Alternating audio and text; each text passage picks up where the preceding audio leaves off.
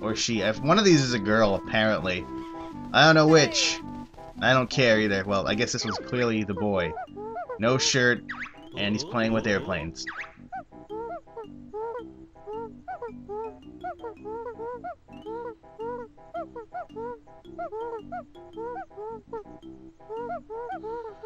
Jingling, blah blah blah. We get it. I probably should just run through the exit.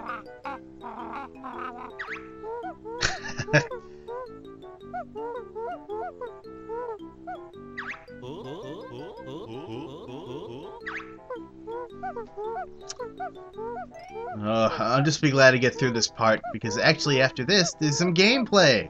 Yay!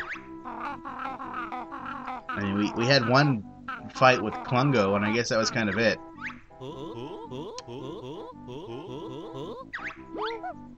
King Jingaling happens to open the doors in your house, so anybody can get in.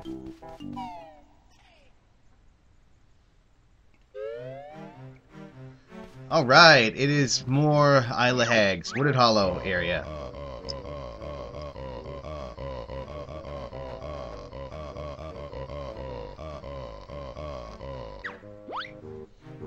That guy must have a really, really booming voice for us to be able to hear him all the way out here.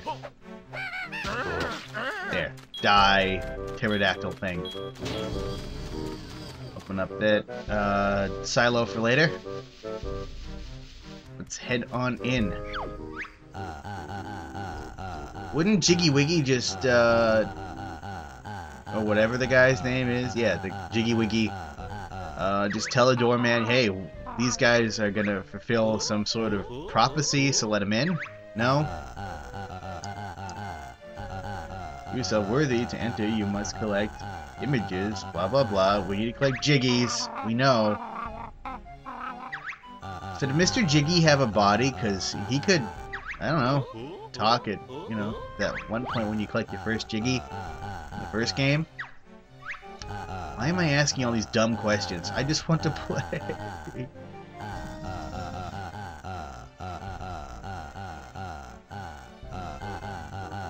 Also make jiggies. Om nom nom. Alright, we got past the doorman, and now we have to talk even more. Oh. For the love of God!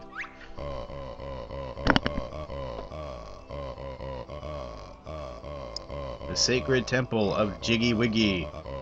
Yes, we know. Yay, alright.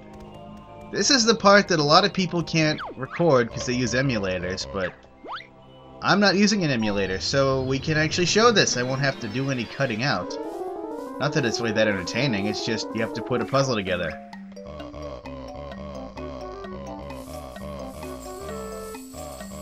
For you if you wish to travel to where it shows, yep. And the background is stuff that's happening in that world right now.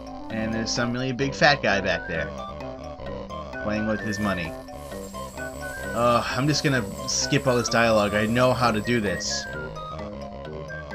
You have limited time, and I think it gets a little bit shorter as you go along. Usually there's more than enough time, though. Let's see.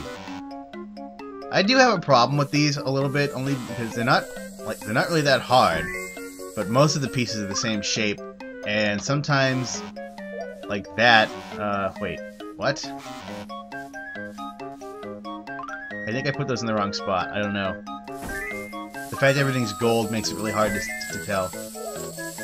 I mixed those up. Sometimes you, regardless of how well you place a piece, it will still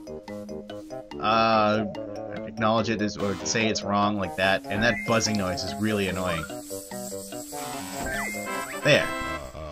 The key to really doing this easily without even having to think about it, I mean, most of the edge pieces are very easy to figure out, but later when you need to flip things around, you can tell where things are supposed to go based the puzzle pieces themselves, the jigsaw pieces, actually also have the scene on them, so it makes it easier to tell where they're supposed to go just based on that. And now the great power of that crystal jiggy, for some reason. And you might hear this, my rumble pack is going berserk. It hasn't done anything yet. but now it's deciding to actually work.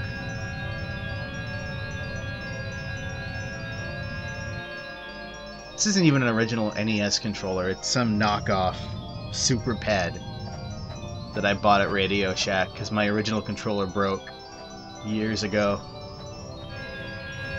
That's annoying, I'm taking this out. Ugh. Alright, a level! Woohoo! I am headed there right now. Now I'm in good spirits because now we can actually do stuff. You do not have enough, blah blah blah blah blah. I know, I just started the game. Come back later. Why is it stopping me from moving? This is an information signpost. I thought I already read these. Well, there's a couple behind Jiggy Wiggy over there. There's a secret room, but I don't need those signs. Don't need them one bit. Alright, let's head to our first world. For the first time ever. And we go to this place. It is called Mayhem Temple, or yeah, Mayhem Temple? No, Mayhem probably. I don't know. Yay, warp pads. We'll need these a lot in every world because they're very, very useful. And there's some places you can't actually get characters without getting them, without using those warp pads, like Mumbo's, and Mumbo will need those, I'm sure. Breaking the game by saying stuff that happens. Yippee! Yay! All right, we found our first Jinjo, and now it's. We get it. He's back in his house. Just let me play. Oh, I didn't get that up there. I keep forgetting that treble clef worth 20 notes.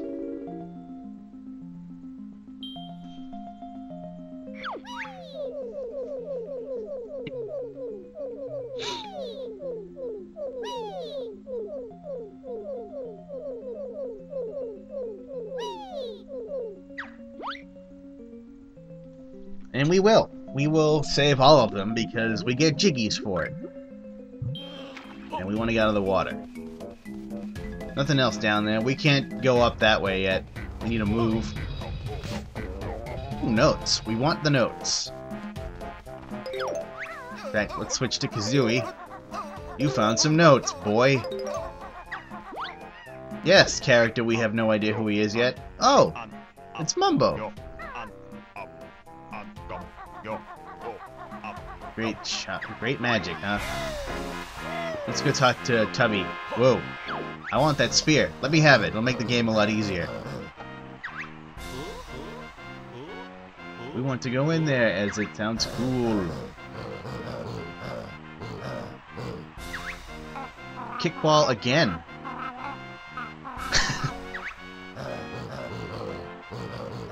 Officer, you no go pass.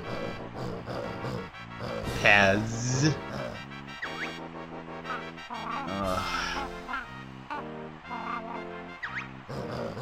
Yes, because a bear and bird can totally enter a game meant for stonies. No.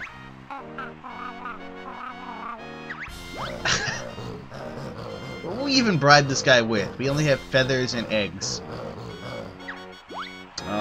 We managed to anger the doorman. So now we can't get in, so let's just keep going. Ugh! It's a Moggy enemy type. Screw that sign. We don't need that sign. And that's a really weird looking face. Whoa. Let's get... Oh, whoa, whoa, whoa. Press B. You got it, man. We have 40 notes. And this is Drill Sergeant Marshy. No, it is Jam Jars, and we learn all our moves from him because he's a mole and Bottle's brother. But they're advanced moves, woo! Which I guess is pretty cool. We get to keep all the originals and build on those. Most of the moves are pretty useful, I think. Not all of them, but, you know, most of them are there. And that's a really short grieving period, but, you know, whatever. We're gonna bring him back to life. There's no need to worry about that sort of thing. Pa.